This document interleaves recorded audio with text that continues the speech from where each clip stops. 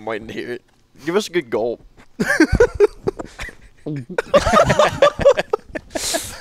Please don't do that. If you do that, I'm out. I'm done. I'm down. I'm done. All right, we're starting at 11 o'clock. 11 Good o'clock, grief. midnight by the time we're done here. Sweet. It's past my bedtime. Yeah, we got early morning. So, welcome everyone to the Campus Waterfowl Podcast. I'm your host, Derek Christians, and here we are yet again on the Collegiate Waterfowl Tour. This weekend, we're here in Lubbock, Texas, highlighting students from Texas Tech University. And if you're not familiar with Lubbock, there's a lot of things going on here.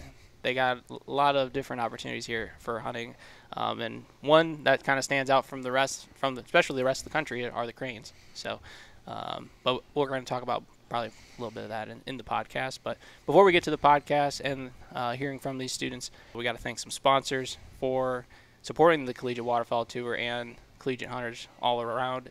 First sponsor is Cartridge, coming out this year with their new Fasteel Plus stack loads. This year we've been shooting the 2.4 stack loads, and then this weekend we got some of the BB2 loads, BB and 2-shot loads. So giving those a try this weekend. Also, another sponsor, Benelli USA, allowing us to try shooting some of their Super Black Eagle 3s and then also their M2s this hunting season. So thank you, Cartridge and Benelli, for supporting the Collegiate Waterfowl Tour and all collegiate waterfowl hunters out there. So other than that, not really any housekeeping stuff with Campus Waterfowl. Merry Christmas to everyone. This is right before not Thanksgiving. This podcast is rolling out right before Christmas, so Merry Christmas, everyone. We'll see you. Next podcast will be in a couple weeks after this. So until then, but we're going to be talking about, I think, some Christmas waterfowl hunter Christmas gifts ideas. So maybe are we going to do price ranges, you guys? We can do price ranges or just like top 5, 10? Top 5 wide open. All right. Super Black Eagle 3 is going to be at the top of the list for everybody, right? Deep pockets. You can always use a new gun. That's right. Gotta make it interesting. So, but let's get to know who we got here sitting here. And if you guys are watching the podcast, we're actually sitting in the Fowler Hide Supply. What would you call this? HQ. HQ. All right. So very awesome space. A lot of neon signs, banners, flags. Bear on the wall. There's a bear on the wall. So it's a very cool space, and you'll be able to see that in one of our YouTube videos from this weekend. But let's start with Nathan here. I guess what's going on, guys? My name is Nathan Mossick. I'm president of the tech chapter of Ducks Unlimited. I'm a wildlife biology major, hoping to finish up this year, depending on how registration goes. Yeah, I guess we'll pass it on. I'm Ross Cronholm. I'm a member of Texas Tech Ducks Unlimited. Just graduated here in May. Got a degree in business management. So I'm Nolan Davis. I'm on my final semester at Tech. I'm going to try the major in industrial technology and pursue an engineering degree. Waterfowl hunting has been a big part of my life, so hopefully I can take that and make impacts on others and spread that. Very nice. You guys just want to jump into the gifts right away? I'm kind of excited for this. Let's do it. Tis the season. I almost right? feel like we should do like a girlfriend list, though. Like, What are you talking about? Hang on, where's this going? yeah, like they send that to their girlfriend. They're like, here's a couple things. Well, so my girlfriend can get on here and watch this and get some ideas. Yeah. How about so that? tell her exactly what you want right now. Oh, I got a deep list. She's just gonna need deep pockets. So I don't know. Should we do price ranges? I think price ranges. let's do 5,000 max. That's a gun and a couple decoys. Oh, you're doing like. Oh yeah, we can do a stack up. What do you need to get started? You're on doing the like, hey, waterfowl? you got $100. What are you doing with that $100? Is that what you're doing, or are you gonna be like gifts under $100? Ooh, that's gonna be hard. Is your girlfriend taking out a loan for this Christmas She present? might. She's either gonna do that or take my credit card. Either way, it's all right. Most places do a FIREARM now. You can That's right. interest-free Buy now, payments or pay something. later. Mm-hmm. All right. Well, let's start out wide open. Okay. What's one thing, regardless of price range? What do you want? Well, if you want to start off big, let's go with the duck boat. Oh, yeah. Duck boats. That's top of the list for you guys. Need a truck to haul it, too. Okay. Let's go rigged out Prodigy. Go rig it out, one and done. Maybe throw in a gun in there with them. So is a whole. Yeah, let's do the combo deal. Okay. Nathan, you got something that's at the top of your list of something you need? Probably like 4 dozen full body crane decoys, because that costs just about as much as a boat. That's agreeable. That's agreeable. All right. Okay. So we're starting at the top. Yeah. Okay. Let's bring it down to say you got 200. Now let's go $100. You got $100. $100. $100. I think you could do a good mixed bag. You know, Yeah, I think it makes throw a sense. bunch of stuff in there. You get, well, I mean, now we're messing with different price ranges, but you get hand warmers. You know, a good pair of gloves, a good hat. Mm-hmm. Start to. So when it comes to hats, is there such thing as too many hats? No. No. Absolutely. Heck no. Like with Christmas Day, say you got already 10 hats in the closet or something. No, You open up another hat. What's your reaction? There's no. She's yeah. going back on the shelf, and I'll wear it one day. No, I want to know what's your reaction. You open a present. Oh, I'm stoked. I'm putting it Yeah. on right Yeah. there. Like, Yeah. hey, Yeah. it's going to Christmas dinner. Like, Oh yeah. There's not too many hats. Light hats, heavy hats. Is there a preference there? ooh, you're in Texas, so like, I feel like light hats. It's got to are- be a snapback rope. Snapback rope hat, and that's it. I So think you're you can just like strictly talking about like just snap back and like ball Yep, caps yep, type deal with yep, the bill. Yep. So not what about like Stormy Chrome or what? Oh. what about like stocking hats or Yeah. what about those? Could you use another one of those? Oh yeah. Oh yeah. Okay. I got a stack of them. I- I can. There's. You know. I seem to lose one on every hunt, so it, It'd be- All right. Hey. What else you guys can you think of? let's go with duck call. I mean, Pick a duck call. yeah, for Okay. for Just pick $100, one. there's might have to Do- search a little bit, but Do you trust your significant or like, your girlfriend picking out He a duck said call no. for you? honestly, Absolutely not. No, right? Well, that's but- like the same thing with the boat. Like, but are it- you going to trust her to pick out the boat that you want? Well, I'm gonna send her a picture, and if it's not exactly what it's like, it's going back to the dealer. It's gonna so, be a pink zebra. You want that and- receipt? Oh yeah. Is that a true gift then? Well, I don't know if I'm gonna get it or not, so it would be a surprise, right? I'm not. Yeah. Okay. Do we need to have the conversation about sending a list to somebody? I don't. I think it's wrong. I don't like it. I think it ruins it. Well, what about when you write a Christmas list to Santa? Well, that's different. It's Santa. Well, But I feel like duck hunting, like most people are pretty particular. Like, That's this, the issue. this is true. So do the people even bother then getting gifts for duck hunters for duck hunting because it is so particular? So if your significant other, if she can be in duck hunting too, right? So it depends who's giving and who's receiving, right? Okay. Yeah. So if she's in it just as hard as you are, then there's that chance or opportunity to get something that's worth your while and something that you would be willing to use and take out in the field and use it firsthand, right? So Yeah. I think a lot of it is like you could buy him a duck call that would maybe be better than the duck call that your girlfriend picked out. this is true. But at the same time, your girlfriend picks you out a call and she thinks in her mind, she's like, this is the one. I know he's going to like it. Does that mean more than the one that you're going to use more? it's got the and 5 stars on Amazon. Like, Oh, well, Great Come, reviews. coming Great reviews. coming from the loved one, I'd probably have to side with her. that's what I'm saying. Mhm. It might not be the one that's always hanging off of my lanyard, but when she's around, it will be hanging. When it's hanging, you look down. That's Give right. you that warm, fuzzy feeling. What about like easy? So like when it comes to duck calls and stuff, it's like very preference, Right. and everything's different. What are things that are like safe gifts for duck Finishers. hunters? The what? finishers. A finisher? Yep. Okay. What other things? I like. Yeah, these are the gifts that are safe bets for the family and the significant others to buy.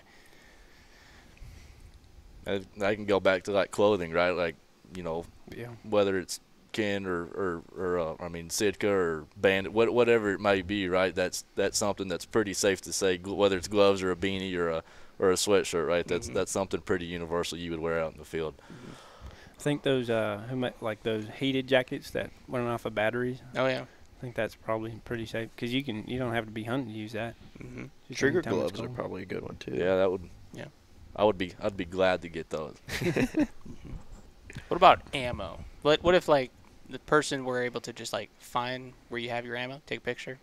That's great. That'd save me a ton of money. Yeah. You could always use more ammo. Oh, It's yeah. another one of those preference things where you got to make sure you get the right stuff. Yeah, but it's like you always have the stuff that you like always Right. on hand, I feel like. So it's like if they go Oh, and yeah. they find that, just take a picture. You can go to the store, show the sales rep, I need this stuff. I need Yeah. this. Yeah. What about lanyards? So we're here at Fowler making lanyards. Lanyards is an interesting one because a lanyard can be just a lanyard, but there's also different things you can do. Yeah, so like we do leather lanyards here, and we have. What do we have? You need a prop. I'm not gonna take this off to go all the way over and get it. I guess we have 4 different leather colors, and I mean we have. I think Cameron said earlier it was like 640 some different. Yeah, I mean it is variations. a huge number When of it comes to combinations. the leather, the stitching, the Drops. drops. Was it those 3? Yeah. Kind of the Those are the big customization ones. options. And then we have like shorter lanyards. We have lanyards that don't get stitched all the way around. I mean, it's anything, and I mean that could come down to preference again, but it's a pretty fair bet. Like if you get something like that, you're gonna appreciate it. It's gonna last forever. It's something that you're gonna buy, and like they'll have it for a while. It's not just one of those like kind of I'm gonna wear it for a season or use it for a year and kind of forget about it, and maybe it goes back on the shelf or whatever. It's got a story behind it, right? I mean, it Exactly. goes Right. out on every hunt with you, and it's like they're like very subtle customizations where it's like you're not gonna be mad if it's like the wrong color or something. It's right. like, you know what? They put their heart and their time into that. It's like That's what it's about. One of a And kind, I like right? it. And one of a kind that think- carries a story behind it. But yeah, with calls, it's like you got sound profiles, which is very, very different. Right. Anything else you guys can think of? I'm trying to think too. We can always go with waiters, as long as she knows your size. Size waiters. Blind snacks. Ooh, That's a good beef one. jerky. That's- Like, Get a good package together. hmm Maybe put it in a bag. Get you Get you blind. get you a blind bag and stuff it full of stuff. hmm That'd be a pretty safe one. That's a good stocking stuffer there. Yeah. Yeah. Like 10 or 15 pounds of beef jerky. You know, nothing Dang, much. That's a man. big stock. That's a big stock. 3 or 4 cases of strawberry Pop-Tarts and Twinkie. We'd be Couple honey buns. Yeah, we'd be rolling. Yeah. Couple monsters. Oh yeah. Sounds stupid, but honestly, probably carabiners. I don't think a duck hunter could have enough carabiners. This is true. hmm We all know you're going to lose one. Oh, I lose one at least every 2 or 3 hunts. Even Texas rigs, right? Along with carabiners, you can always go with decoy rigs. Oh yeah. There we go. No, I'm just trying to think of stuff I lose all the time. I think we got a pretty good list going. I feel like that's a pretty solid one. hmm Got different price range options. Oh yeah, From $7,000, probably what? Prodigy. Let's say a solid Prodigy. $20,000. No, let's Got a go. boat. Prodigy's let's say $35,000. Down. So we're from $35,000 to $15. Yep. There you go. That's a pretty safe. It's covered, man. Yeah, I mean, like, something in there's bound to get bought, right? And then There, I watched one TikTok one time. I don't know if it was to about waterfowl hunting specifically, but it was like pertaining to like just hunting gear in general. But the guy was going around like a retail store just through his stuff and like showing his girlfriend or just significant other at the time, like, guess how much one of these costs, and they would guess a price, and it would just be like super low, and he'd say the price, and she just like the jaw would just Wide-eyed, drop. Yeah, it's not a cheap sport or cheap hobby. That's a fact. absolutely not. yeah. But Don't get into duck hunting and golf. no, Yeah. That's a mistake. And then duck hunting, golf, and girlfriends is the end of the world. Hey, but it's all right. We're gonna make it work. Well, yeah, right? We're gonna make it work. We may be eating rice and beans, but it'll be a good time. It's all for the ducks, baby. Exactly. rice, beans, and duck breast. That's right. All right. Well, I think that's a good start to this podcast. We got some good Christmas ideas there. What else? Where do we want to take this? You guys want to talk about some Texas hunting? Let's do it. I think it's a one of a kind, to be honest with you. From Texas is a big state. from East Coast to the east part of the state to the South Coast to the West Panhandle, right? You got it covered. You got a little bit of everything. We were talking about that earlier today, just how long, my drive in here was an hour and a half. If I'm from Illinois, if I drive an hour and a half in Illinois, I'm not in Illinois anymore. hmm and that's just a wild to wrap your head around. That's a lot of country to cover and a lot of animals to. Well, here you drive an hour and a half, you're still in the same cornfield. So, Right. Exactly. You haven't left the county yet. Have you guys had opportunity to kind of hunt different parts of Texas, really? A little bit, not as much as I would like, but that's definitely on the forecast to get around. And have you been able to meet people at Texas Tech's that DU chapter there? Just hearing stories from other people that have maybe come from those areas. We actually have. I mean, this is kind of like off a little bit, but like a lot of New Mexico people like come over here and they'll tell us kind of hunting around there. We got a lot of people from like Galveston and Corpus Christi, and they're big into, I guess, diving ducks down there, redheads, and stuff like that. So it's pretty interesting to hear, what they got going on down there compared. They're taking boats hour and a half, and we're walking an hour and a half into a field or something. I mean, really, Texas is a little bit of everything. I feel like, you go East Texas, you got timber. You go West Texas, you're hunting a pond or a dry field. You go south, you're hunting marshes. It's a little bit of everything. So, and when it comes to diversity of birds, you guys kind of have a lot going on there too. Oh, yeah. Go to all four corners of the state and kill different species in all four corners for sure. You guys want to talk about what kind of Lubbock as a whole? What Lubbock has to offer? I mean, everybody knows it for the crane. I mean, that's the main draw. Doves. Dove, on dove. yeah. Which Really? honestly, yeah. Oh, like it is. Like you have never seen. It's Argentina. Like, I mean, you could come out here and limit out, and I'm not exaggerating, 20 minutes. If you can shoot, you can limit out 20 minutes. Yeah. Well, we were seeing the doves tonight on our evening. Oh, hunt. yeah. Oh, that's not. Yeah. Those are just singles. They come in 30s, 40s. You get on a 50s, maize just- field, and it's game over. They're thick when you got dove coming in and cupping up with teal on a decoy. So it's it's a problem. I mean, the ducks are pretty good, but it's mostly the big migratory birds. So your geese and your crane. I feel like that's the big draw. How would you describe like the landscape out here? Flat. Flat as far as you can see it. Look at a 2x4, and that's about what you're not a 2x4 from Home Depot, but like a 2x4 from like a quality place. And Are we dissing on Home Like a piece of plywood. If you could throw some dirt on plywood and put wheat or corn in there or cotton, that's West Texas. a lot of little that's fans for in you. your West Texas. Great visualization there. Yeah, Nathan's dog ran about 50 miles away this morning. We still saw his tail wagging. And so And somehow there's still a giant mule deer walking around out here. So Yeah, that was another thing. I did not know any of that. That and then you're saying the pig hunting out here. pigs That's are one thing gnarly. I never thought was like. I mean, we had it bad back home. I'm from Central Texas, so I mean they're a huge issue down there. But like up here, I figured there's not enough cover for them to really like thrive. But I guess they've kind of adapted. For the government to allow you to shoot them out of a helicopter must mean they're quite the problem. Yeah. Yeah, the only problem with that is we need to lower the price on that. That gets a little out of Can we budget. subsidize the helicopter ride? Yeah. Like, I think So when it comes to like hunting this area as college students, what's that like? it's tough. A lot of Yeah. people out here too, right? You're not the only one, right? There's, Right. which granted, Lubbock's a big town, big city, I guess you could call it, or town, and granted, public land and private land, you're never gonna be the only one out in the field hunting, right? You can have one other person in the field next to you, or you could have 50 people in the field next to you. So, then which granted that helps in a way, right? Because if you got more people hunting, the birds are going to stay stirred up and push over, and not necessarily settle down all the time. So, I mean that can help and not help, right? So you're not alone hunting out here. That's for sure.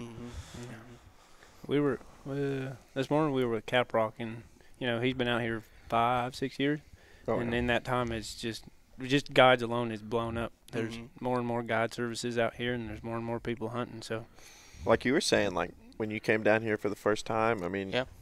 it was about 5 people that were really, I mean, probably more like real small ones, but like 5 main outfitters, and now it seems that every person that moves up here is running hunts, and I think that might degrade the quality at some point with inexperienced people coming up here. But well, it makes it harder on private land. It's hard. You can't just knock on a farmer's door and ask for permission because he's already getting a check. Yeah, if you don't have a stack of cash, it's a tough one. And that's not even out here, right? That's statewide. That's nationwide. Texas. Yeah, that's Texas. That's Mm-hmm. anywhere you go. Mm-hmm. So what opportunities then does that give college students then? Just because it's very hard for a student to get access, like what kind of things do you do to maybe try to get on hunts? Or The number one thing that I did was join Texas Tech Ducks Unlimited, and I'm saying it, but honestly, that was like I didn't have hardly anything out here.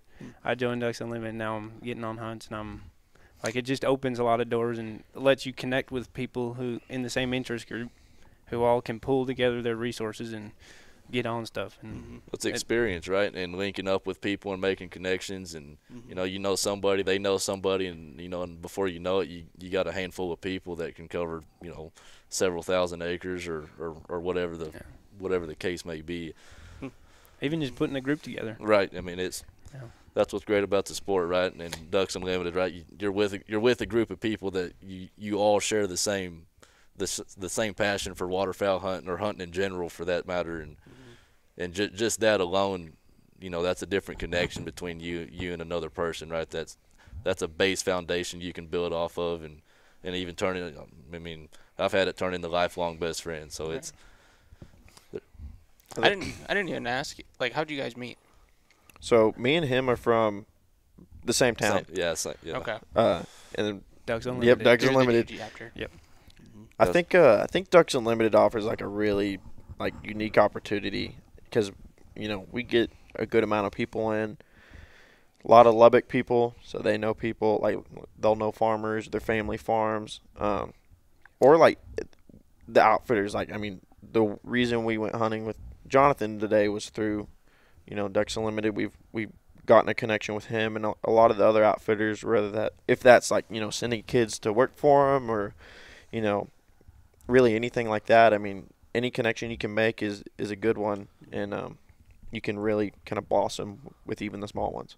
Like following off of that, like the good thing about that is, like, there's a lot of people that come from a waterfowling family or a hunting family for that matter, that whether they join Ducks Unlimited or they don't, right? They're just in the waterfowling community, and then like Ducks Unlimited, right? You can also get that group of people or individuals that come in and they weren't always born and raised around fishing and hunting in the outdoors, and to me that gives them a big opportunity and a big chance to meet people and grow on that, right? So it gives them an equal opportunity, and instead of kind of singling them out and I don't want to say pushing them out, but giving them a lesser chance of succeeding, I guess. Ross, you raised your hand. No, that's me. Like, I didn't, I grew up around the outdoors, but not in hunting or anything. And I always had an interest in it, but never had a door to open. And, I get here and I see a window sticker and I go, oh, Tech's got an Unlimited chapter, and join up. And next thing you know, I'm making all these friends. And Crazy how that works. And it is. Really? It's a crazy world. What was that? And I've heard stories like that before where, no one's just, like, they've always maybe been curious about, or it's like, they take a class it's maybe involves waterfowl of some kind, and then they see the DU head stickers and things like that, and they just start asking questions. But what was it like when you did take that step to go to one of the? Was it going to a meeting kind of the first step? Yeah, I don't remember. I think you came to our banquet like the no, first. No, it was the meet. I don't know. I might have DM'd the Instagram page or something. But I had been a Ducks Unlimited member from back home just through family, and I'd gone to a few banquets and stuff, but never really involved or never really. So then I see the DU head on someone's truck or whatever the deal was. What you got on campus? Yes, sir. And I was like, so I just looked into it. I Googled it or whatever, and I guess the first link that came up was the Instagram, and so I DM'd the Instagram, and I guess it was the former president at the time. She said, oh, we got a meeting coming up on Thursday. You want to come? So I came, and our banquet was coming up, and the next, then I was at the banquet, and now you're living the dream. Now I'm living the dream. Graduated. Graduated. Yeah, with a degree. With a degree. There we go. On time. Ahead of time. Ahead of schedule. Here we go. You made it. All because of Texas Tech Ducks Unlimited. Yeah. I want to talk a little bit more about the crane hunting, just because we are in Lubbock. For anyone that's out there that has only heard or watched maybe videos out there, what's it like hunting cranes? Surreal. Shooting pterodactyls. I mean, it's clouds of birds. It is big clouds of birds raining down on you.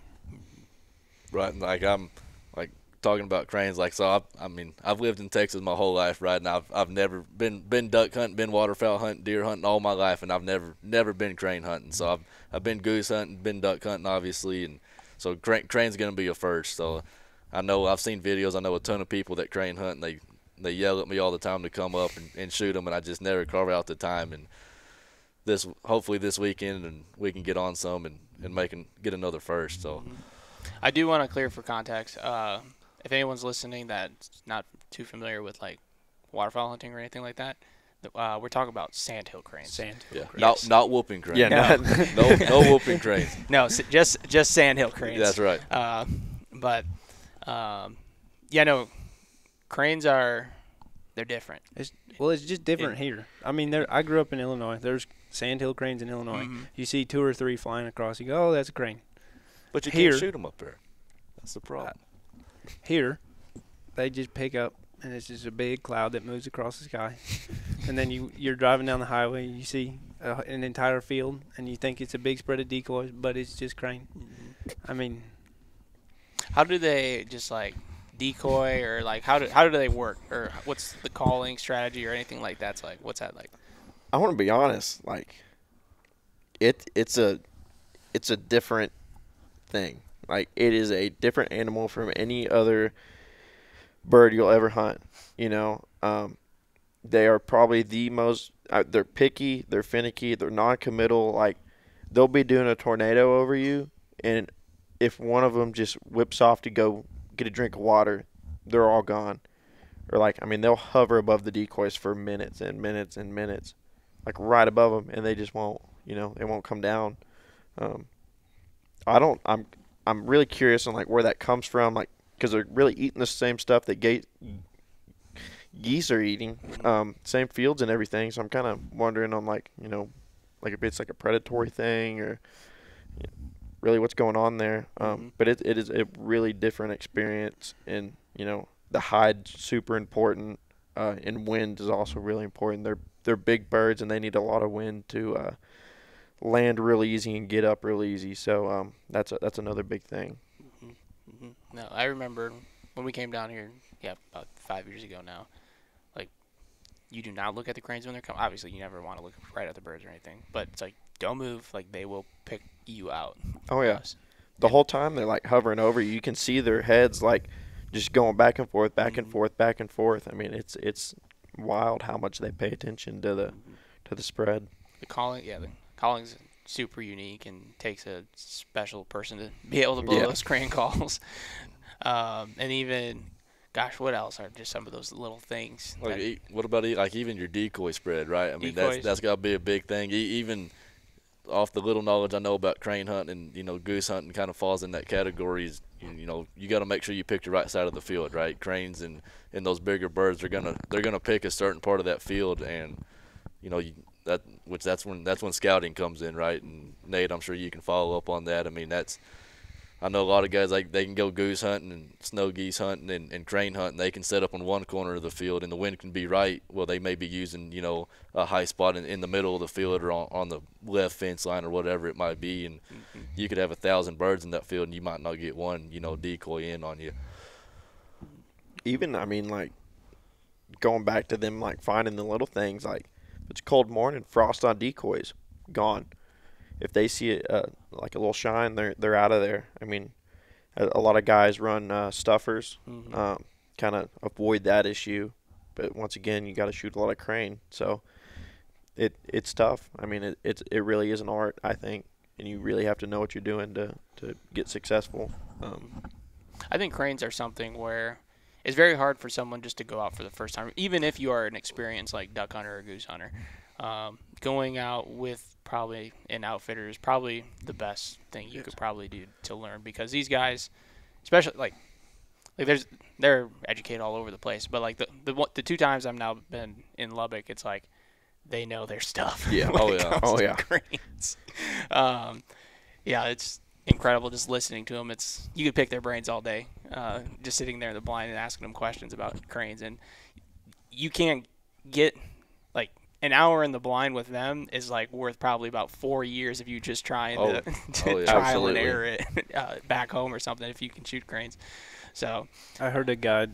He was talking about a guide, and he said that man has forgotten more things than you'll ever know.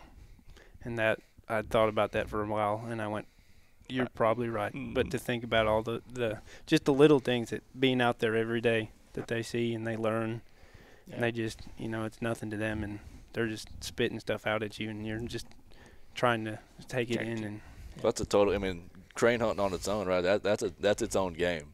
I mean, that's totally different than trying to decoy. With a set of mallards coming in on you, right? That's a different animal out in the field. Yeah, I'm a dog guy, so I like to think about the retrieve. And we were talking today about cranes and how they're different and how they're a little more dangerous for dogs. And even just picking them up, they've got those beaks and those talons, kind of like a hawk. So they can tear up a dog. And some people run goggles on their dogs just to protect their eyes, and it's just another thing to think about. Yeah. And the reward? Oh. Some of the best eating you'll ever eat. Tasty. Yeah. We got the chef right here. Yeah. So that's the best sandhill crane cook at least in Lubbock County. So I don't know about that, but I mean, recipes coming up, right? So podcast will be out Tuesday, and then today's video will be out Thursday, and then I think we're gonna do tomorrow's video.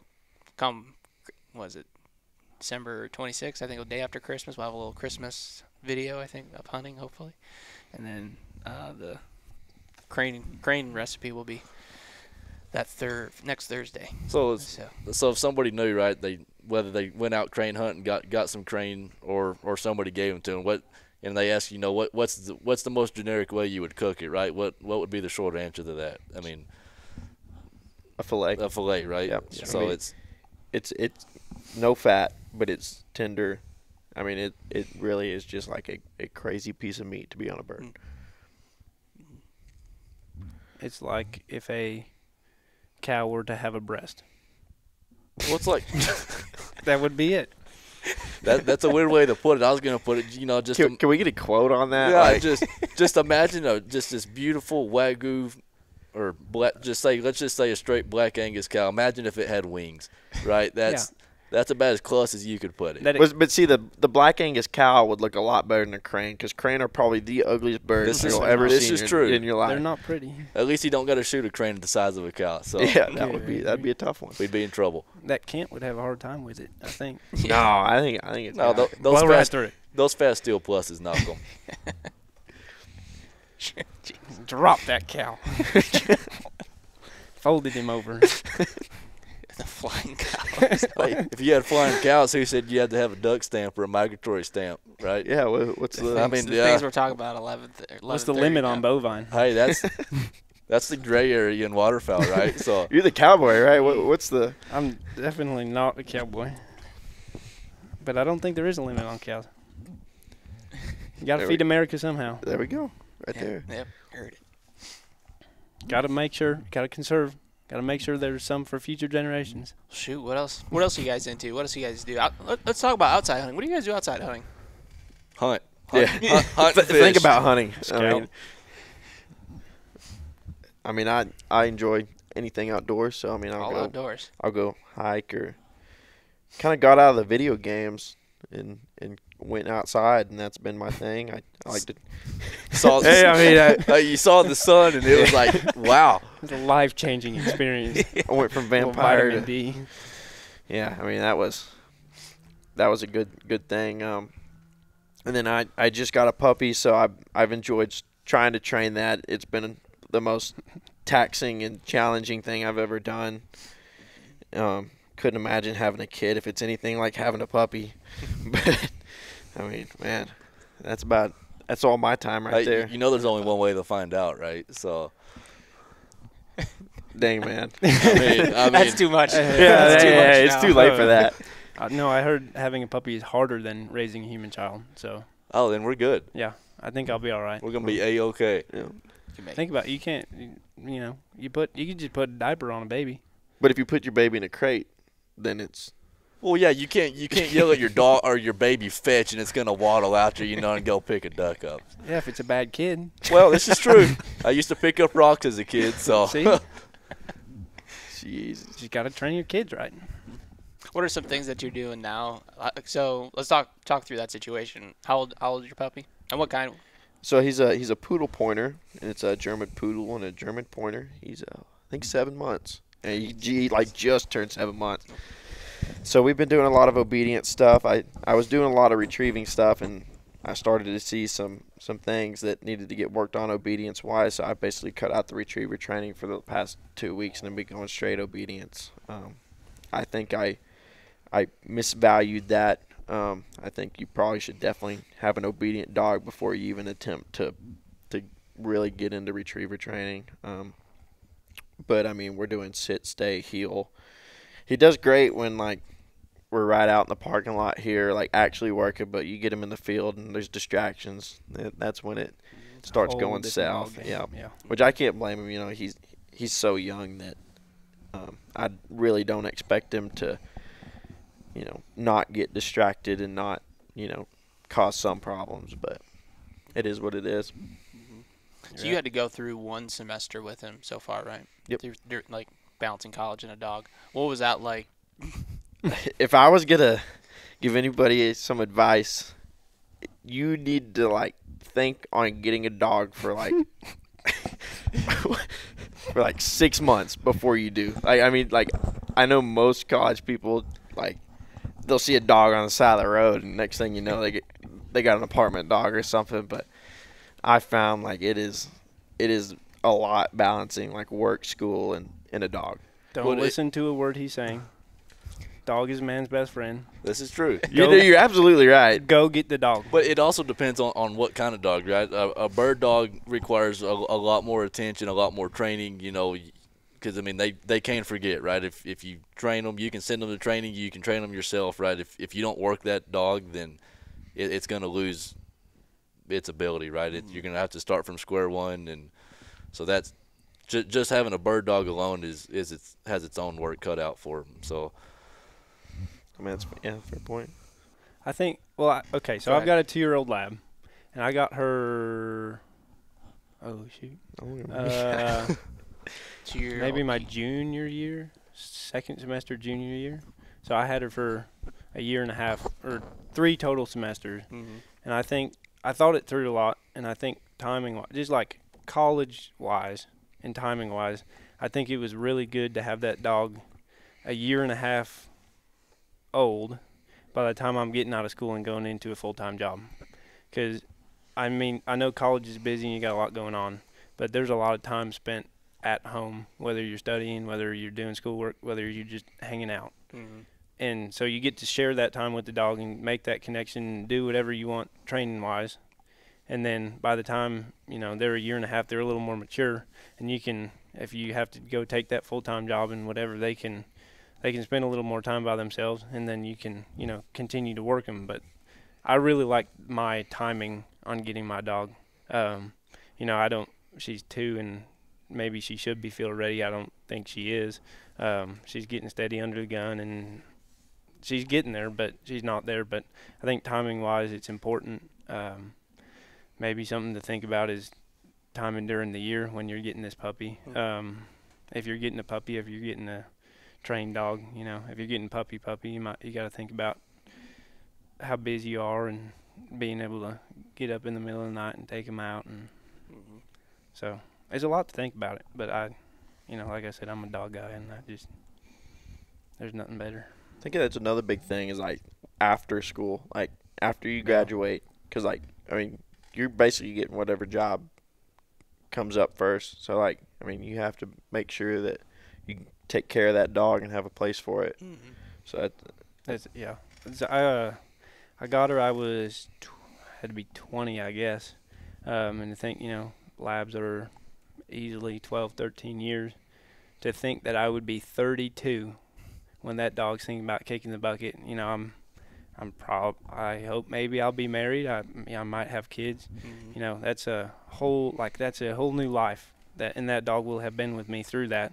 But to think about, you do have to think about past that, year and a half that you got left of school. Like, oh, now I'm out of school. You still have the dog, and it's probably not. I don't think it's right to just be able to get rid of it, or stuff happens in life. But well, it's like you said, it's like raising a kid, right? It's sticking with you, right? It requires that attention and teaching and obedience. So they're the ride along with you. And sometimes a good butt whooping. That's right. can you still say that? Yeah, I don't know in today's world. I did. What about, so going back to what we first started talking, or what we first talked about, getting a puppy for Christmas? Oh, I'm gonna have to say no. Yeah, I'm gonna say no. Just strictly because of there's so much behind the scenes stuff that goes on when it comes to picking a bird dog that. Right, there's a lot of ways it can go right. But I think you've had this conversation though before you get a dog. Yeah, with this person. You've probably been like, you've probably been looking at dogs, showing her dogs, like. Yeah, I mean you'd have to have a previous conversation, right? It's not like, hey, Christmas morning, hey, I got a bird dog wrapped up in a box. Yeah. So I went down to the shelter and got you a bird dog. Yeah. He's 8 years old. Comes back with a little wiener dog. Yeah. He's only got 3 legs. I think you pronounce it Chihuahua. Mexican bird dog. So you think that? What do you think? What are your thoughts on it? You think it can be done? Situationally, I think if there's a time and a place. Previously discussed, yes, but it would have to. If you've been, this is the kennels I'm getting her from, and I want, definitely want a girl. I definitely want a boy. I definitely want, Right, if you know exactly what it is and they've just been waiting to pull the trigger and you're all comfortable with it, I think it's a great. I think it'd be something cool. Yeah, you talk about like the litter. It's like picking having a certificate or whatever on Christmas morning of like saying that you get to pick I didn't a even puppy think about in that. this upcoming spring from this litter. Yeah, I'll be like, are you freaking serious? Yeah. Yeah, I think that'd be good. Like, not necessarily a puppy on Christmas Day, but like, hey, I'm getting you a dog in 3 months, 4 months. Yeah. Because I think it's like something a person would always talk about. Yeah. It's like you want it from this pedigree or whatever, and it's like maybe Christmas Day is a good day to. That's a good gift. I didn't think about that. Yeah. Then that gives you a few months to really think about it. Yeah, you can. Yeah, mine was funny because she came from, or I put my deposit down on that litter and I wanted a female, and out of that litter of 10, there was only I was second in line for a silver female. Say what you will about silver labs. I was second in line for a silver female, and I guess the people in front of me did they win? We threw a tortilla on the I field. just saw a tortilla sitting on the football Yeah, have you field. seen that? Like, that whole thing? What is that? Oh, dude, so, like, football games. Oh, here we go. For context, everybody listening, we're watching the Texas Tech and California bowl game right now, and there's a tortilla on the football or on the screen. I was like, or on the football field, the tortilla. I was like, what? There's a reason behind this. Yeah, so God, it was early. It's not like an old tradition. It's like 2000s, right? Yeah, it's fairly recent. I think it was Baylor. They called us like just a bunch of tortilla making, somethings. Something West Texas. Yeah, and so like I think when Baylor came, everybody threw tortillas on the field and it stuck. And I mean, it's really a wild tradition, and I don't know how they still do it, but it's gotten to be an art. Oh, it really is. Like, I mean, people are like biting holes in the tortillas. Here's the thing. No. Here's the thing that no one thinks about. They don't allow you to bring tortillas into the stadium. Yeah, you got to get the tortilla in. Yeah. I mean, there is an entire underground tortilla smuggling. Granted, we are not promoting bringing No, tortillas we would to never- football we would games. never do Against that. the rules, you should not do it. we are having this conversation because I have no clue what this is. So, they got people, you're checking for your normal safety items at the gate, but also they got a Rubbermaid garbage bin full of tortillas that they've found in people's waistbands and boots and hats, and they said, pull it out. Come on, dump it. So what are they doing, right? Because, you can go to the store and buy a pack of Mission tortillas. Well, of course, everything's going to be marked up in a football game, right? So if everybody's throwing tortillas, how much money is getting thrown onto the football field? Bunch. A lot. I mean, there's probably the stale ones 20,000 tortillas that make the field. And here's the thing, like for the opposing team, you're not just getting hit with a tortilla. You're getting hit with a tortilla that's been sitting in somebody's pants for over 2 hours. Sweating. It's like 4 months. It's been sitting in the cabinet for a year and a half. And then they say, we can bring these. We'll just bring these ones to the game because they're not good anymore. So they're stale.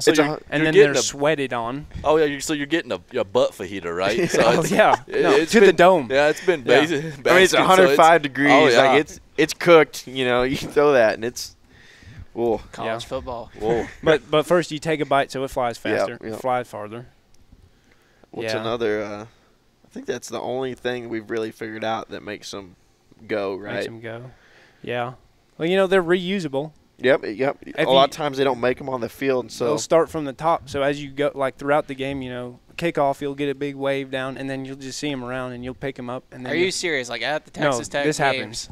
There's waves of tortillas flying through the sky. Kickoffs, punts, like big, like touchdowns. Oh, tortillas! Yeah, it's a thing.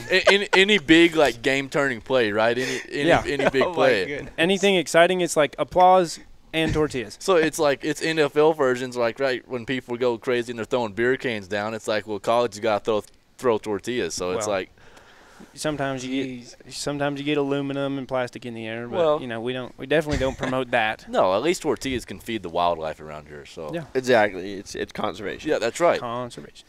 For the lack of grass that is out in West Texas, tortillas will probably could fulfill that. Probably could use it. Learn something every day. I was going to try to show you a video, but I can't find it. UT game last year was probably the most tortillas I've ever seen thrown. So many tortillas. Anywhere. It was. You have to experience it. I mean, it looked like they just flew the C-130 over when they did the national anthem. And just. It looks like the C-130 dropped tortillas. Yeah. I hope everyone just stopped listening to this podcast and went to go look to for YouTube. Yeah, video. It's there. I think it's necessary. So when the next Tech game comes on, just tune in and see what happens. You'd be surprised how often I have to show people that video because they don't believe me. I've never heard of it. Yeah, I've never knew. Like Red Raider Outfitters, they sell all the merchandise for Texas Tech and whatever, and they have stickers that say, like, it's like the old Got Milk, but it's Got Tortillas. People like at away games will bring like tortilla blankets. Like that's how you know. Uh-huh. Like you look around, you see a bunch of tortilla blankets. Like, it's not red and black; it's a tortilla. There's blanket. my people. Yeah. Wow, it's crazy. I'll have to look into this more. That's a first, isn't it? Yeah. Yep. That is something. Oh man! All right. What do you got? Sorry, my dog. Anyway, I was not supposed to get her, is what I'm trying to say, and she was. The people last minute dropped out, so there was only one female silver in the litter. Anyway, I was second. They dropped out. So it was like fate, right? So you get that. You can still have that moment if you're getting someone a puppy or a certificate or whatever for Christmas. You get to have that moment. And then, anyway, I didn't, just jump back on that thought. But I like the puppy for Christmas idea. What about like breeds of like duck hunting dogs? It doesn't get better than a lab. I was gonna say I'd have to go old school and go with the lab, right? That's the original bird dog, just universal all around bird dog, right? That's what I think. That's what started it. I mean, I may be wrong without doing deeper research, but yeah, especially duck specific.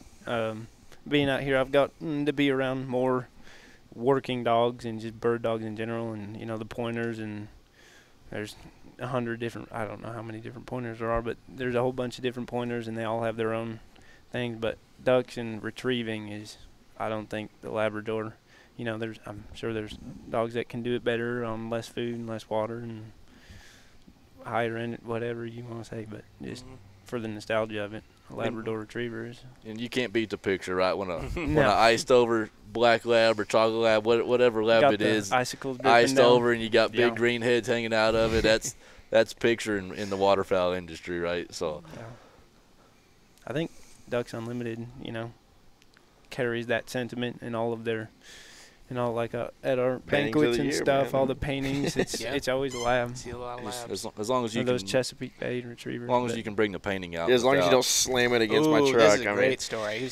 listen. Ross was telling me this a little bit while we were cooking that. All right, that so it's my, I'm graduating. It's my last Ducks Unlimited event as a student member, and I'm a little competitive, and I hadn't yet to win a item at a live auction at one of our events, and I was determined. And so, there's some things that were a little out of my price range, and there was a painting, and was it the painting of the year? Here's the painting. Yeah, no, it's the artist of the year, the Artist green of the wing. year. I think it was Green like a- green wings over the bow. Yeah, and it's like that vertical one. It's a Yes. vertical orientation. I think it was like and a bundle. It was like a of the year like bundle because I think it was the decoy of the year too. It was Wasn't a green wing decoy. Oh, you got a couple things. Well, it was the painting and then a green wing decoy. Okay, but it was live auction. Yeah, live All auction. I All am a sucker for a live auction, and I'm up there like I'm carrying stuff or I'm showing people. I'm helping out with the event and also like hit me, right here. I'm bidding. Anyway, so I win it and Was it between you and another person? yeah, going and back I and had it was one of our repeat like a member that swung by a bunch, and so he and I had kind of a funny relationship, and I was trying to convince him to bid again, and he was having too good a time too, so I ended up winning it, and that'll happen. So I'm on my way out for the night, and we get everything cleaned up, and I'm carrying it out, and it's West Texas, and it's windy, and I've got 3 boxes, and I've got this big painting, and I'm walking out to my truck, and that wind picks up, and I go, whoa, because, the wind catches the painting. The painting swings around and smokes the corner of Nathan's truck. I mean, I thought I did some serious damage. It was a smack. Hey, what kind of sound did that make? It wasn't whoa. It was like wham. I mean, it was. I mean, like it just caught sail and bam. Anyway, so that happened, and in all of that commotion, the green wing teal decoy that was sitting on top of the box, which it should have been in, that was totally my bad. I was like, I'm just going to the truck, into the asphalt parking lot, million pieces. Then I'm in a panic, and I think I put a dent in his truck. The frame's all warped and bent and broke, and I got a green wing teal head that I just kicked off into oblivion. And Did you at least pick the pieces up, or did oh you just no, leave I was them? sitting in the parking lot for 15 trying to get the little bitty pieces because I was like, there's a piece of his nose I know it's missing, and I just could not find it. It drove me crazy. I was looking for it, and so I ended up getting it back, and I, super glued it together to where, it's sitting on a shelf right now, turned just the right way to where you can't. With the back half still not Yeah. put Yeah, together. no, you can't see it. Yeah. There's like a hole in his nose where I still couldn't find that piece. And it'd be, whatever. Whatever you want to call it. Anyway, so, but, our regional rep was nice enough to get me a replacement on that decoy, and that made me feel better. It is still in the box with the tape on it because I'm too scared to take it out. Don't want that wind to come through the house Yeah, and man. pull it off the shelf. Those AC units can kick pretty good. That's another thing about West Texas that we hadn't really talked about in Lubbock was the wind. The wind. Yeah. Dust storms. It sucks, right? Have you Yeah, heard yeah. of a haboob? No, So, A haboob? a haboob. Uh-huh. so it's a dust storm, right? It's a sandstorm from hell. I mean, I mean, like It's a wall of dirt Mm-hmm. that just blows in, and you can watch it come from, we talk about it being flat. You just watch it come in, and it just comes in, and then you're in it, and you can't see across the parking lot. You can't see, and you're breathing it in, and this and you isn't got like grit in your teeth. this and isn't like your dark dirt, right? I mean, when No. you look into the sky, it's It's this red. red wall of nothing but Is that a sand and Mission dust. Impossible movie?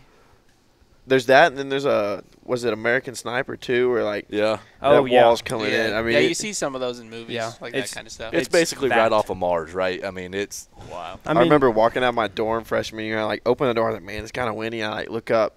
It's the most intimidating, like the sky gets dark. mile high wall of dust like halfway across the parking lot, and I was like, "Yep, I'm not going to class." Even driving out, and not even in Lubbock in general, like West Texas. There's times I've had to pull over going out west or coming back from the West Coast or anything like that, and you've had to pull over on the side of the road because you can't see the front of your hood on your truck. It's so dense, and it sounds like BBs are hitting your truck when the wind's blowing. There's been multiple times I've gotten text messages from Lubbock, like from whatever, that says, like, if you're driving, pull over and turn your lights off, because if people see like tail lights or whatever, they'll try and find you, or they'll like follow the vehicle in front of them, which is just you in the ditch with your lights on. Yep. So they get off the roads, and because it gets dark and quick. Can that happen like all year round? Oh yeah.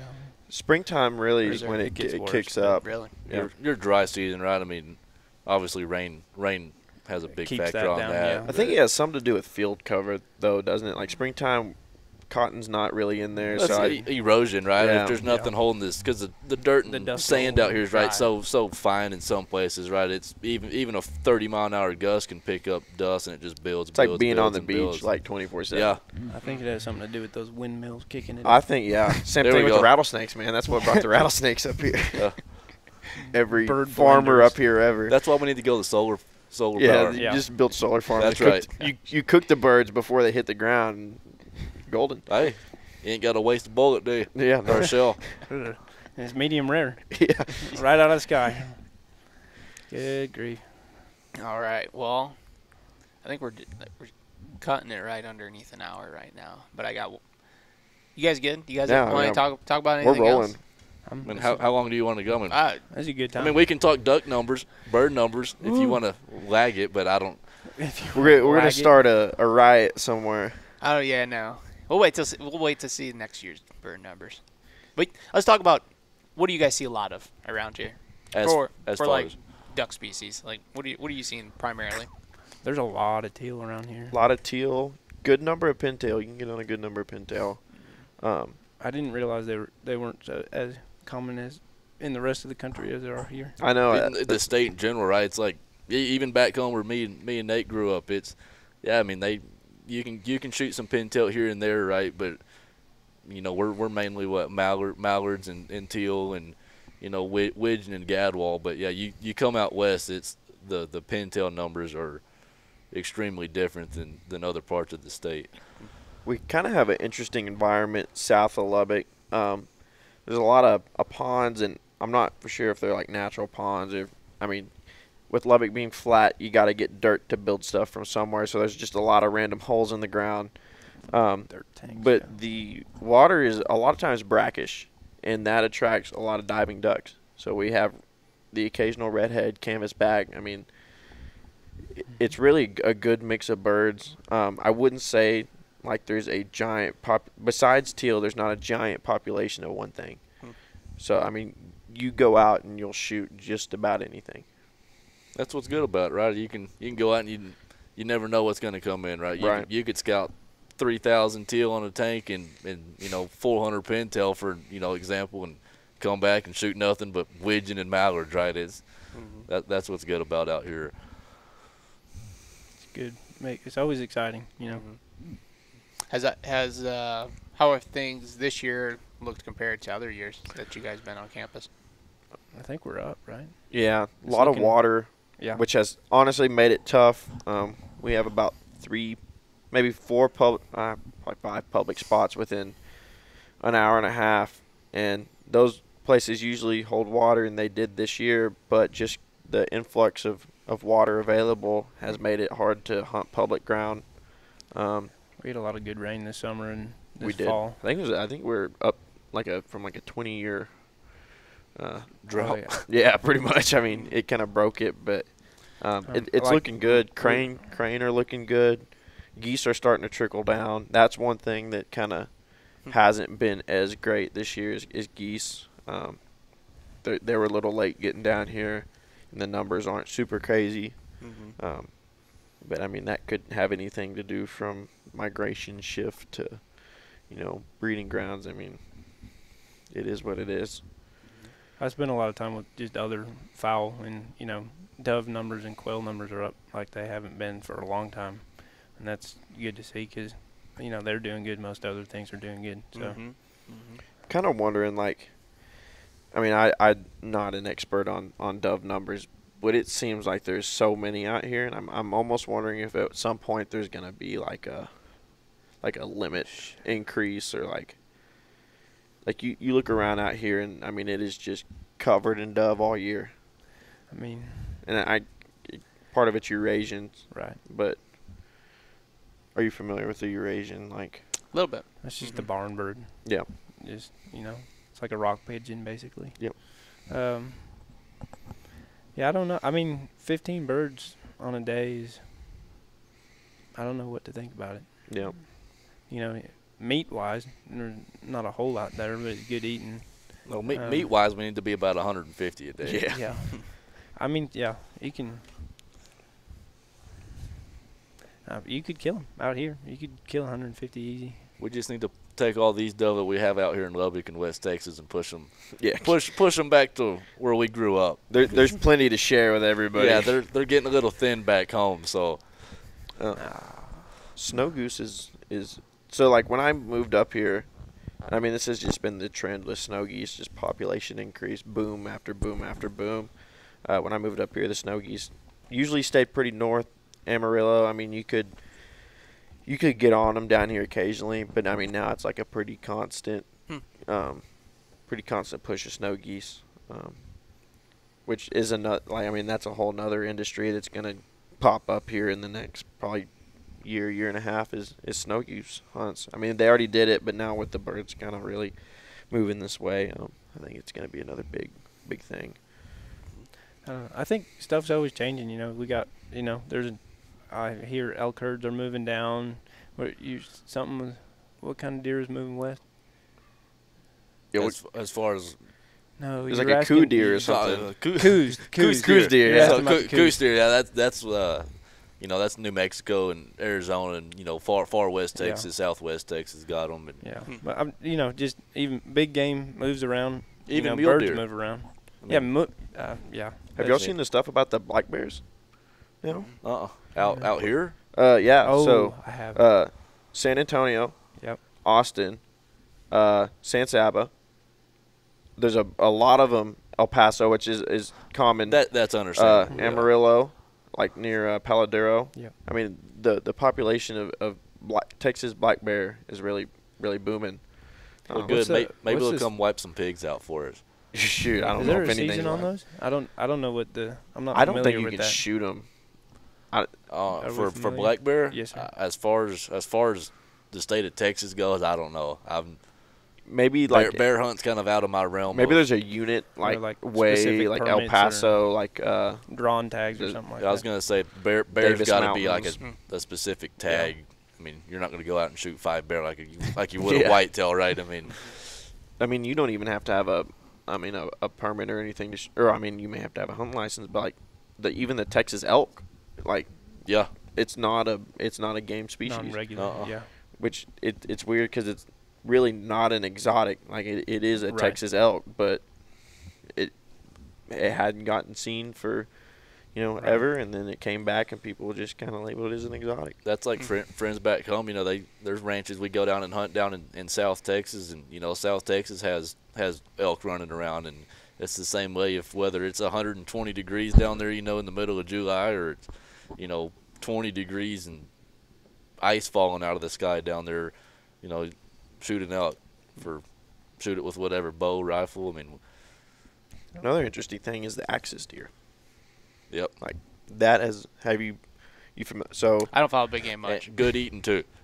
Yeah, they're great eating, but so axis deer, they'll feed on anything. They're not like whitetail, they're picky, and they've escaped from a lot of big game ranches, and now they're pretty prevalent everywhere, and they're kind of. It used to be cool, like, oh, we have axis deer on this property. Now it's, oh, we have axis deer on this property, and we need to like get rid of them. Really? Because whitetails probably brings in more money than any other.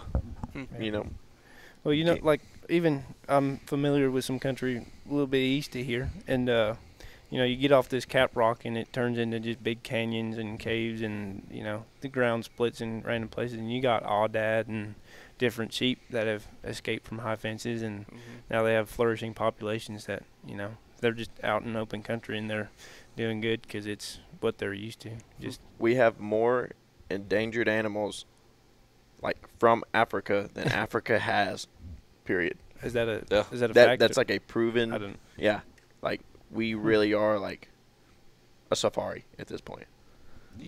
We got to think. I mean, all these safaris in the state, and high fences are getting all these exotics, and they're getting out, right? Pigs are busting the fence. Like, heck, for example, back beginning of this year, I guess, I walked out of my front door at my home back home, and we had a peacock sitting in a tree in our front yard fanned out. Like, who knew Central Texas had wild peacock running around? It's probably the ones from my house that we kind of forgot about. Yeah, so I'm like, well, I didn't know if I wanted to shoot it or I didn't know what to do. Neighbors, man.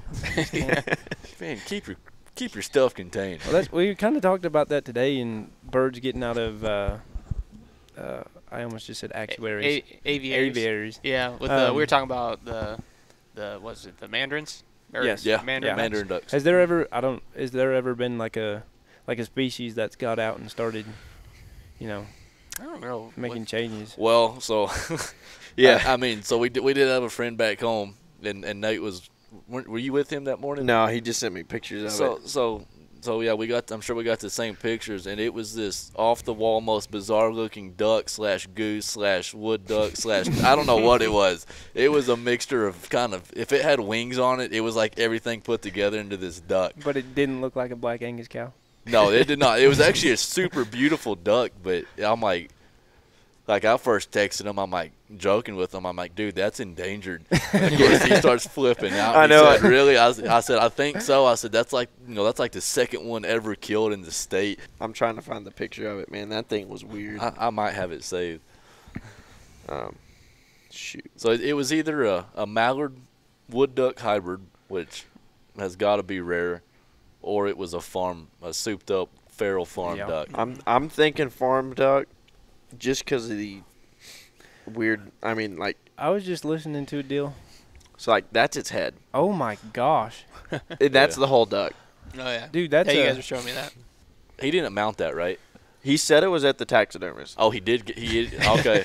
Because I was like, man, did you eat it? Because, I'm sure that thing's, grain-fed. Oh, yeah. This thing's got freaking no, it's at the corn shoved taxidermist. down. And I was like, okay. Mounting a farm duck. That probably came from a farm auction or something. Oh yeah. So I'm like, so you're getting this off the wall bizarre animal, mounted, and they shot a stud sprig, and I'm like, well, that was guess he destroyed it a little bit too much. Yeah, it was pretty one. beat up, but yeah, that was a pretty funny. Nothing an extra feather won't fix. So yeah.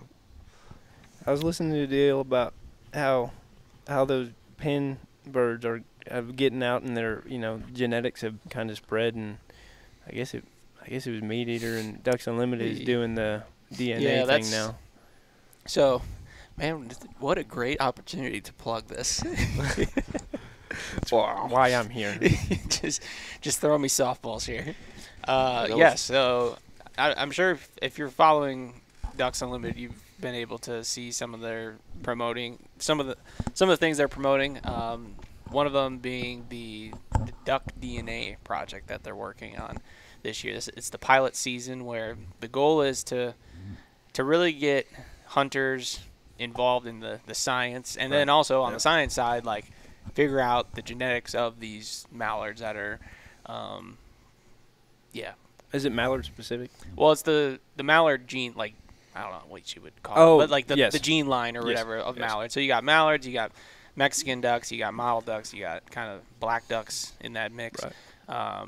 All of them have kind of, in a way, there's these areas where there's hybrids of these types of ducks. And if you were to look at a duck, you can't tell whether or not it's 100% Mexican duck or 100% mallard. So what they do is, and what this project does, is working with the University of Texas El Paso with Phil Lavretsky. DU's partnering up with them and doing this duck DNA project where, hunters are able to apply to be a part of this program. And I don't know if it's still open right now, but if I think you can still enroll, but I don't know if they're still sending them out. But definitely enroll this year, because that way the information's there for potentially doing it like next season and everything, and shows your support for that type of program. So I highly encourage you to apply. But what it is, a hunter will get like a packet, and then they get like a set of 5 vials, I think. And then what a hunter does is when they collect a mallard or any type of that kind of set, you kind of clip off like a 1/4 inch of the tongue, and then put it in the vial, make sure seal it up, do that 5 times with different ducks, send it to the lab, and then once those are ran through testing or been analyzed, you get I think they're sending out like cool little certificates about that duck and like a genetics report, That's kind of like an ancestry type deal on the duck, where you know the genetics of it. Ancestor.com for ducks, baby. Right. So, and that's kind of for the reason of that larger, if you listen to the Meat Eater podcast, Dr. Phil Lavretsky was on that podcast talking about kind of the things that are happening amongst the genetics of mallards, and how originally, being from Europe, then coming over to the U.S., having game farm mallards, and then now how those mallards have, those genetics were altered for just for sport. They wanted to have a faster, more difficult bird to shoot. And those genetics were then carried over to kind of the U.S. and then started mixing with the already existing wild mallards, and how now those genetics are kind of moving through the gene pool. And he goes in depth in that podcast, so it's super interesting. And now having that project with hunters contributing to it, and just more data, the better the samples. The bigger the sample size, really, the better way you can analyze what's going on. So, how do is there like a website? Yes. That you go to? Yeah, it's I think it's duckdna.com. So, yeah. I'll fact check. Yeah. I don't think it's .org. I think it's .com. It's going back to the European mallards. I mean, I'm duckdna.com. fairly new to waterfowl hunting. What's the difference between a straight European mallard and a game farm mallard? Well, so those are the same. Oh, okay. Yeah. So so it'd be wild and game farm. So originally, you have the original strand. So this is my interpretation of this study, and how I be it factually correct or not. Yeah. So you have your original strand of DNA. This is how I see it. I'm not a geneticist or whatever professor. So, but then Texas Tech University. I'm just saying for the sake for the you're listeners. impressing us, man. I'm in the major, and you're you got your base essentially, and so over in Europe, hunters during that time, they wanted a more flightier, a more wild flying. They wanted a more difficult bird to shoot, because that base strand was kind of just lame. They wanted something more difficult. They wanted a faster duck, a more faster maneuvering duck, and so to do that, it's they started. I don't know if it's Jurassic Park stuff where they're going in and moving different pieces of the DNA exactly, but they were able to find a process selective or whatever. breeding. Yeah, they were able to find a process to then get to a more sportier duck. And so that's a different strand of DNA, and that's what you're getting now. And those are those game farm ducks. And it's interesting because their migration,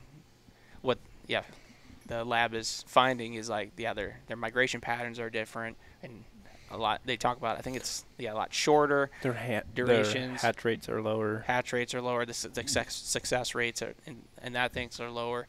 So has some negative not characters, but just negative things that are happening. But go listen to that podcast, please. He's the expert. It is Meat Eater, correct? Yeah, they did a podcast, and then he's been on the Ducks Unlimited podcast as well. I think a couple times, or if not more. So, but I think that's something that a lot of you're going to start hearing more about, is because I don't it seems like this last year it's you really started hearing more about duck genetics. Right. And that even being a possibility to learn and do research in. So I feel like that's something that really has. I mean, it probably has been like a kind of a low key thing for the last couple of years, and then now it's really starting to pick up. It's starting to surface on like just the public level, where Right. that research probably has been maybe going on. Yeah. But it's like kind of finally surfaced where. I think We're with hearing most things, stuff just gets cheaper to do, and Right. you get to expand and Yep. do more with it once it's. Yep. The research tour that we do, like even on like we've only done 5 trips of that, and hearing from professors, students, some of the peers that I was able to like interact with on those trips, it's like these last few years of just the technological advances in like, and this is just for waterfowl, Right. Yeah. of things that they've been able to learn, like just with like the GPS backpacks and transmitters, like that's using like cell towers to transmit data, and you're getting real-time data of where exactly that duck's at a certain point, elevation, speed, like all these types of things, and you can set different time blocks of like when you want or how often you want one of those. Well, that, like talking about like those GPS and net callers and stuff, and geese and transmitters on ducks too. It's like that friend of mine up in Illinois that shot that Canadian with the net collar on it and GPS tracker. And we got the opportunity to listen to him have the conversation with the biologists up there, and it's their research and the technology advancements that are behind all of that are actually pretty impressive, right? To see that hey, this bird's traveling from Manitoba, Canada down to Mexico City or wherever they're traveling to, right? And to be able to see that and actually put that to a study and actually understand what and why the birds are doing that, to me is pretty neat. And that hopefully that's going to help not necessarily the population, but the understanding of how they act out on their own, right? Yeah. Instead of just seeing them firsthand in a blind. Did you say it had a 3G collar on it? Yeah, it was 3G. It was old school. I think now they're 4G, and I don't know if they've gone to 5G yet, unless it's on new collars. But yeah, that was a pretty good trophy shoot up there for him to knock that down. Heck yeah. I feel like those numbers are like really vital for getting people to like understand like migration of ducks. Like you can say like, okay, this duck travels thousands of miles, and like big deal. Like that number really doesn't like sound super crazy. And then you look on a map and it went from Canada to Mexico in 4 or 5 months. Yeah. Like that's like this goose too. It's like, so the kind of a short story behind that is, and from my understanding, this was an urban bird or in an urban area, right? And it wasn't really with a mass migration of birds. And where he shot it was up there on the Mississippi and Illinois, and it kind of took a change. That was like its own rogue bird, I believe, and then it kind of intermingled itself into another group of Canadian geese, and that's a big part. It's like, why did that goose leave its safe haven up there wherever it was at to join another group of geese and take the Great Migration when it's been in one location for so long, right? So it's trying to understand that aspect of it, I think too, is pretty neat just in itself. I think it's cool to be able to, you're essentially being able to zoom out on what they're doing on like a macro, or just, before you don't have any of that stuff. You just, birds come this time of year and they go that time of year, and wow, that's neat. And now we get to, zoom out and see them coming from Manitoba and all the way down to Mexico and stuff like that. Yeah. Well, you would get those. So like the banding system, like just bands, like you would have point A to point B, like you got 2 points a day with those. But now it's like you got the whole path of like seeing stopover sites, how long they're in these stopover sites, what kind of habitat they're actually stopping over in, what kind of habitat, but then also like food sources are in those areas, general areas. What they order from Whataburger. Yeah, exactly. Yeah. Those are the questions we need to answer. Yeah. That's why they actually migrate, is so they get to Whataburger. They can come down through Texas and get you that's some right. Whataburger. Because let me tell you something, you can go to a Whataburger in another state, it's not the same as a Texas Whataburger. I caught a lot of slack when some Chicago company bought Whataburger. I'm not gonna lie, it hurt me, Oh, I quit supporting for a minute, but I couldn't hold off too long. I felt lied to and betrayed. You know what? I think I always knew this podcast would end on talk about Whataburger. I knew it was going to happen. Well, Before we end it, it's hard to stay away from. I just want to say thank you to Jonathan Underwood with Caprock Waterfowl for taking us out this weekend. It's been a hoot. I mean, we've seen a lot of birds. It's been a good time. We still got tomorrow to go too, so I'm excited to see what happens. Get on them, yeah. Real class act out here. So don't get skunked, right? Yeah. One bird. Mm-hmm. No, it's been a fun weekend. Yeah, I can't thank Jonathan enough for letting us hang out with him and hunt with him this weekend. Been able to, like this morning, like what we were saying earlier, learned a ton just sitting there chatting with him. And we didn't come close to limit, but just to be out there, I mean, it was a good time. Yeah. Seeing the birds and getting to talk with him, just each other. If anything, sit back and learn something, right? It's like for all you new people that are wanting to get into waterfowl, right? And if you don't have the connections, right, and you may have one or two friends or a guide you take, right? If you take anything away from that, just sit back and watch, because you'll be surprised how much you can learn just sitting back and watch. Like my trip to Illinois, for example, that's a totally different style of hunting, and just even though we didn't kill the birds like we were hoping, but having the opportunity to see how they hunt and take their skill set, intermingle it to our way of waterfowl hunting, it's pretty amazing on how you can grow in your knowledge and in the way you hunt, really. Mm-hmm. Yeah. Mm-hmm. Yep. So, thank you, Jonathan, with Caprock Outfitters. Also want to thank Fowler Hide Supply, Cameron and Drew, for their hospitality here, letting us hang out in the HQ here. And then also Nathan, you are an employee, so that is me. So, thank you to both of them for everything, helping out this weekend on a last minute trip again. Yes, I think we're getting known for that, Campus Waterfowl. That's how it goes. And then also we get to have a new person in the blind tomorrow. We get to who did he had believe it's silencers. Silencer Central Rep's going to be in there, so now we'll be able to talk some silencers tomorrow morning. So that'll be fun. What else? No. The real question is Tech winning right now, or did they win? Oh no, they won. They did. It's because of the tortilla. Actually. That's right. Yeah. Mm-hmm. Tortilla. Yep. All right, so 100%. We got that in the podcast. That's right. Yep. That's most important. So, all right. Well, thank you guys for letting me come out here. Yeah. Thank you. Thanks for coming hanging out for the weekend. Last minute, like I said, change of plans, but I think it all worked out. Oh yeah. We've had a hoot. Yeah. So, all righty. Well, again, Merry Christmas, everyone. Hope you can spend lots of time with friends and family during this holiday break, during your semester break. Relax while you can. Get out in the field while you can if you got still some hunting to do. But I think that's going to do it here from Texas Tech in Lubbock, Texas. And, we'll see y'all in the next one. Wreck 'em Tech. Yep, Wreck 'em Tech. That's right.